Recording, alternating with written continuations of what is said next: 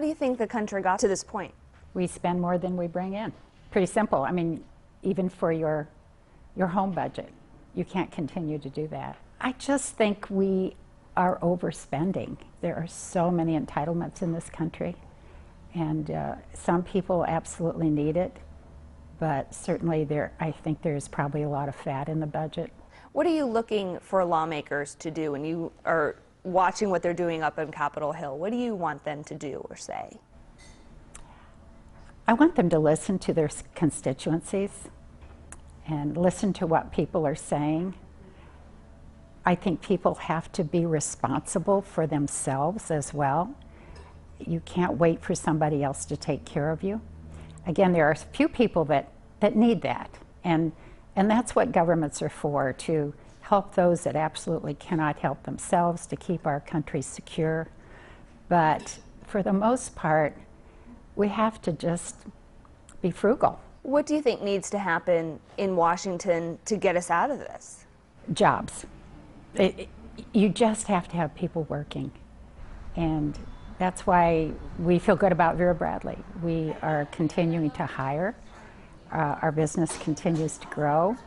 Fortunately, we make a product that people are buying.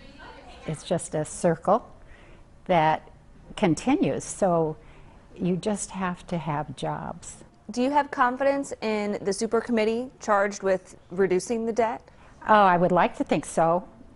There are certainly people much smarter than I am about this. And if they choose people because of their skills, I would hope that they would dig down, do their work, come to compromise. You know, it's very rare that someone is 100% right or 100% wrong. I think most of the people I've talked to would love to see government compromise a little bit. Do you think the country will pull out of this? Yes, I'm very positive. But I think it's so easy to become a fat cat and get a little bit sloppy about your priorities.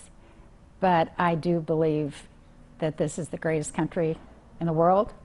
And I think when people see what is going on and what has to be done, that they're going to come through, definitely. So what has to be done? Frugality. Just watch your budgets. Prioritize. If you only have a certain amount to spend, prioritize, because you may not be able to have everything you want. We're a very rich country, but you know, don't take anything for granted. What can businesses do to help communities pull through the economic turmoil? Well, if you're a healthy company, giving back to the community that has probably given you so much is certainly always a good idea. And there are always people in a community that need help, many not-for-profits that are very worthy and very worthwhile to donate money to. And we try to do that because we are very happy and proud to be a Fort Wayne company.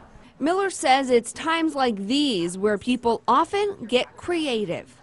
Entrepreneurship is a powerful tool to help reinforce the economy. When the cheese is moved, some people get a lot of creativity boiling up inside of them and discover that they may have a great idea for a company.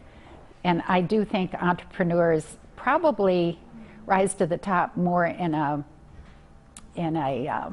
recession than at any other time.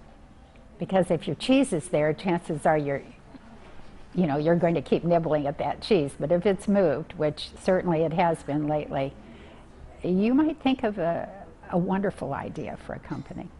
So what would you say to people who are maybe looking for that next step and not sure what to do, as someone who created such a successful business? Education.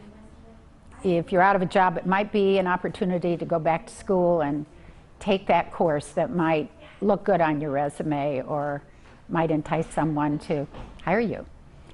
Education is probably the strongest tool as far as economic development, because there isn't a 21st century job, or not many, that don't need at least 1 or 2 years post-high school education. Not that you can't get that on the job, but if you could have the skills that an education gives you, you're going to be steps ahead of some other people.